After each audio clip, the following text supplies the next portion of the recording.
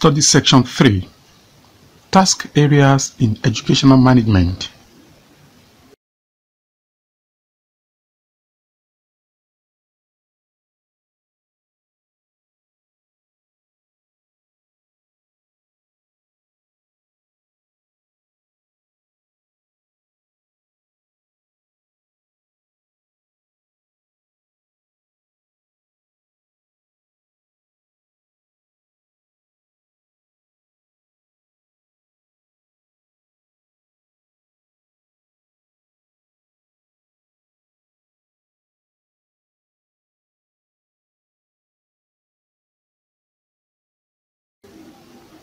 Introduction. I know by now you should be able to define management, educational management. In addition, you should be able to enumerate the processes of educational management. You may use a few seconds to reflect on these terms before this session. In this study session, we shall examine task areas of educational management, and the characteristic of a good manager. Learning outcomes for study section 3. At the end of this study session, you should be able to discuss task areas in educational management, explain educational manager and its roles, discuss characteristics or qualities of a good manager. Task areas of educational management. Do you know that by virtue of your studentship in the Department of Educational Management, you are a manager in making? Hope you have listed out tasks of educational management as requested in the pretext.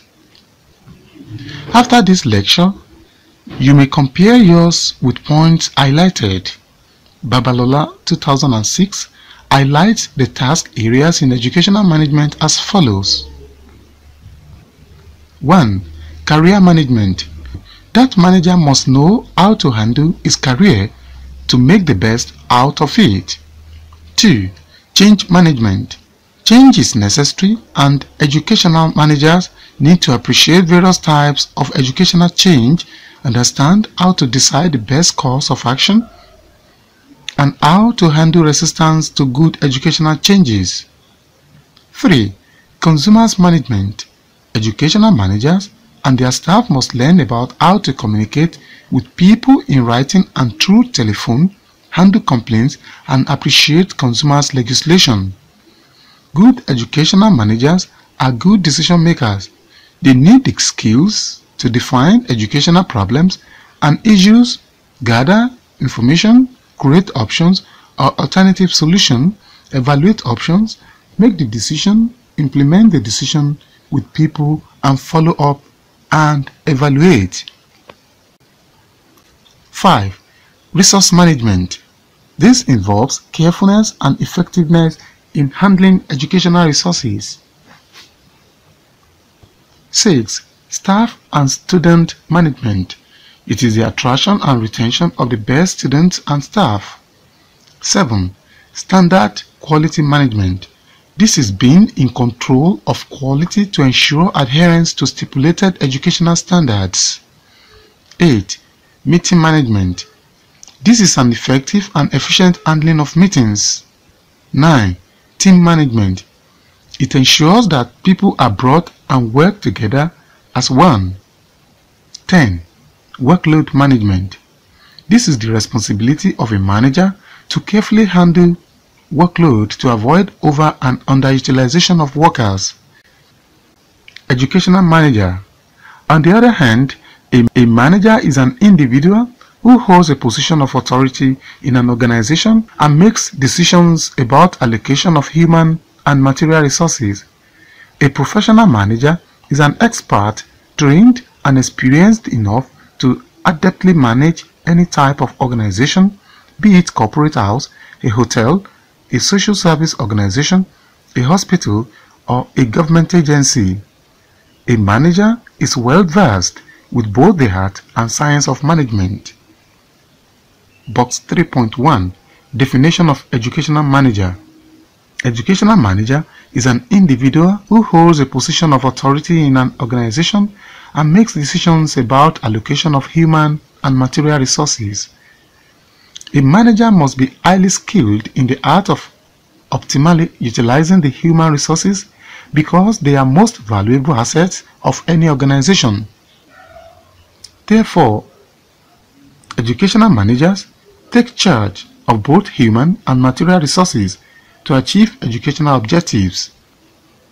The effectiveness of a manager determines the extent of goal achievement in any organization, either in business or educational organization. Qualities and characteristics of a good manager. These are some of the qualities and characteristics of a good manager. 1. Self-motivation. 2. Integrity. 3. Dependability and reliability. 4. Optimism. 5. Confidence. 6. Calmness. 7. Flexibility. 8. Knowledge of the organization where he works. 9. Organization. 10. Outspokenness. 11. Active listener. 12. Team player. 13. Respect. 14. Collaboration. 15. Value others.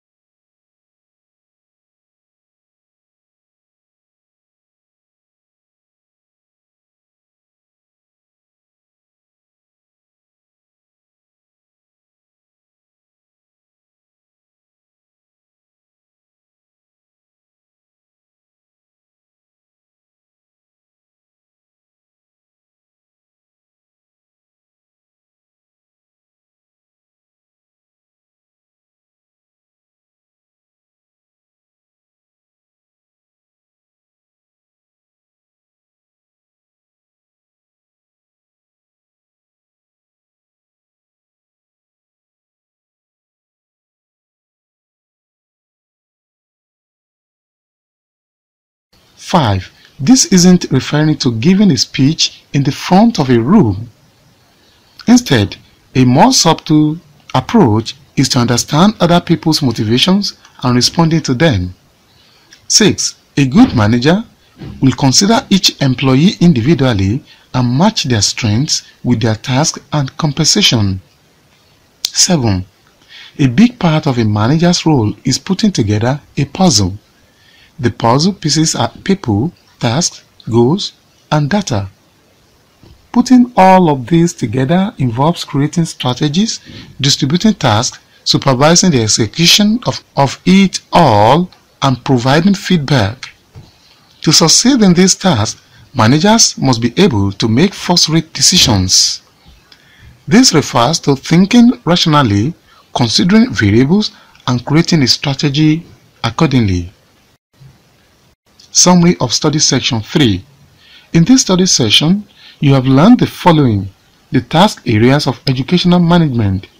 These task areas are career management, change management, consumers management, decision-making management, resource management, staff and student management, standard quality management, meeting management, team management, and workload management.